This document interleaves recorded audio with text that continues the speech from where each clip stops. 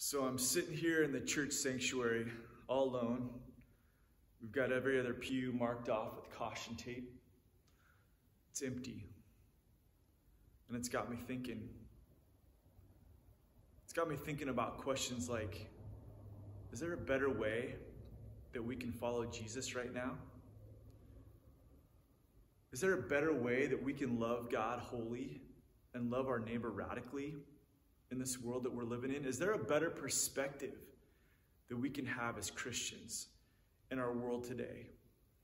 And the answer to those questions is yes, but before I get to why, let me take you to Psalm 73, where the writer of the Psalm spends about the first 16 verses basically ranting against the world that he's living in.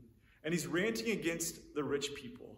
He's talking about how they seem to have just the good life, the easy life, no problems whatsoever. And he looks at himself and he wonders, is it even worth following Jesus? This guy is jealous. He's bitter. He's thrown out some pretty serious doubts. He's cynical. And then something happens in verse 17. It says this, "Then I went into your sanctuary, O God, and I finally understood the destiny of the wicked." This guy went to church. And what happened was his perspective changed. All those emotions that he expressed in those first 16 verses completely changed. And if you were to read the next 10 or so verses of that psalm, from verses 18 to 28, you'll find a whole new perspective that this guy is choosing to live with. So now let's fast forward to Philippians chapter 2, where it says in Philippians 2, verse 5, "You must have the same attitude that Christ Jesus had."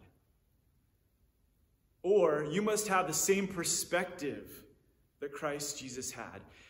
Though he was God, he did not think of equality with God as something to cling to. Instead, he gave up his divine privileges, or he gave up his rights. He took the humble position of a slave and was born as a human being.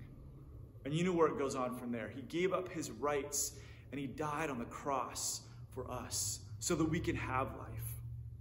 So what does it mean to have the same perspective, the same attitude that Christ Jesus had? Well, to get the answer to that question, we have to go back to verse 3, where it says, "Don't be selfish. Don't try to impress others. Be humble, thinking of yourselves as thinking of others as better than yourselves. Don't look out only for your own interests, but take an interest in others too." You see, right now, there's so many Christians in America who are clinging so tightly to their rights as Americans. And I just wonder if there's a better way to live and a better way to love others.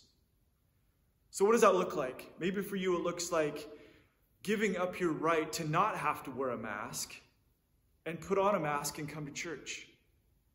Or maybe for you, it means taking a fast from social media for a month, so you don't need to fill your mind with all the noise or even add to the noise that's out there right now of people arguing and complaining about all sorts of things. Or maybe it's to take the time to be kind and to listen to someone who has a different viewpoint than you. Have a conversation.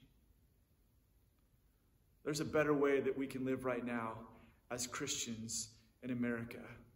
And I hope that you think about these things as you consider your life and whether or not you are choosing to love God wholly and love your neighbor radically right now.